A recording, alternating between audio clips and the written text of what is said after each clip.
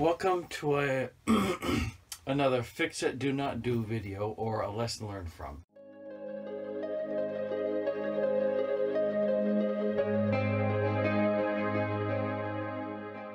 Alright, camera's probably gonna be a little tilted. My bus is in a tilted spot, so bear with me on that. But this is my shelf that I put in over on the bedside, and I didn't plan it ahead of time as well as I should have, because my face frame that I'm going to build obviously is going to go in front of this.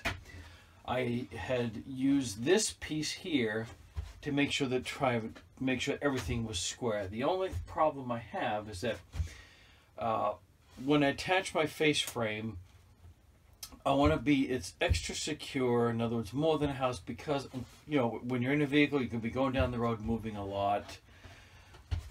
This piece, however, is loose. There's nothing above in this spot to attach it to, because of the way the ribs of the bus are set up. It is attached obviously on each side to get this piece square.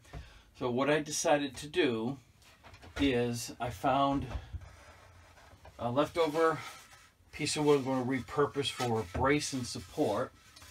Where that is going to go is right up in behind, and it gets, because I know that this ceiling is attached to some boards going across. I use brad nails on that, so hopefully it will go pretty easy. All I'm going to do is make sure about how far I can go in. I can make a rough guess using like this screw, put one in, and then after that go across. And even though it's at an angle, that should hold up pretty good.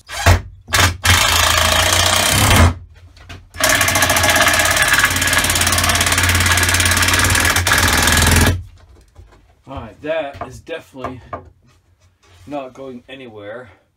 I will have to pull this out a little bit further. That's alright. I can put a couple of these in, or one over here, and then fix this one after I kind of goofed to not have it against this.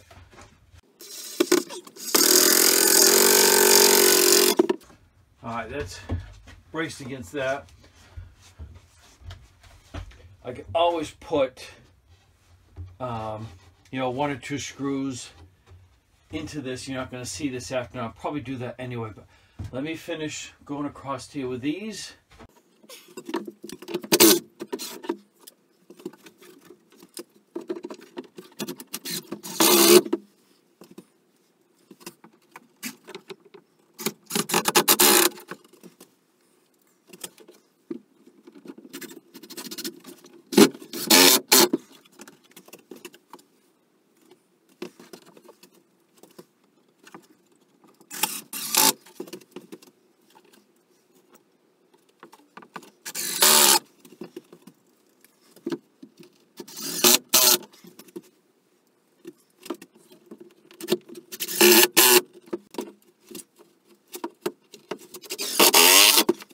Alright, that's not going anywhere. Let me give you a little bit better close-up here. Right, so this all along here now is not going to move. And this will be what I'm attaching the face frame to.